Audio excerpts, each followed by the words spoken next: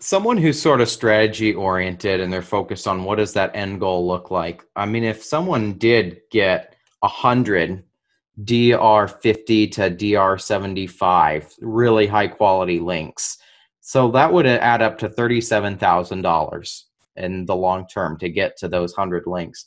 What would that look like to your SEO profile, to like your search rankings? I would imagine you would start ranking for in the top 10 for dozens of keywords, if not hundreds, I long mean, tail keywords. But I would think you would be able to get to several thousand users a month in traffic and stuff like that.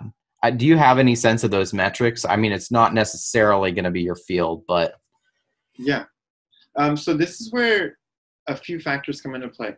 yeah, Who are your competitors? Like how yeah, competitive is your niche? yeah, We're working with clients whose competitors are getting over 1,000 links a month. yeah.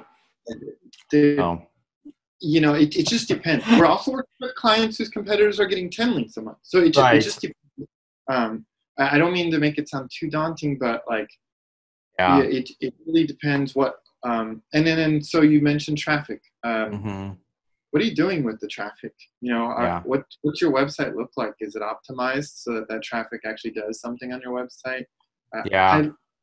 I I have long gotten out of promising revenue Hmm. as a metric, like as a KPI for this. Yeah. Um, we do what we do, and we're not for everyone. We're Yeah. not an SEO strategist, and Well, I mean, there's simply factors beyond your control. Like, I mean, unless you were a totally comprehensive ad agency, you can't assure them that their website is going to be conversion rate optimized, to achieve certain results. You don't have control over someone's product or their service. So, yeah, yeah, you know, many factors beyond your control there. I Uh, had a great mechanic once, and I asked him like, "How much longer is this car gonna last me?"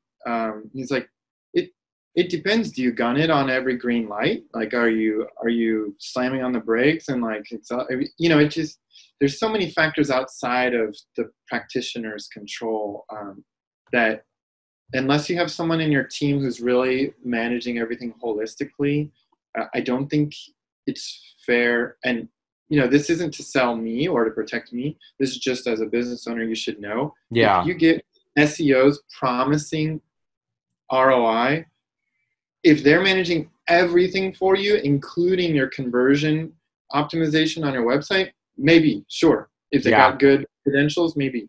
But if if they're just doing my service and they're promising you X dollars, they're blowing smoke up. Unrealistic. Yeah. And so, how can people follow you online? What's the best? Where are you most active, I guess? LinkedIn. So find me LinkedIn. at Greg HEILERS. LinkedIn is where I hang out now.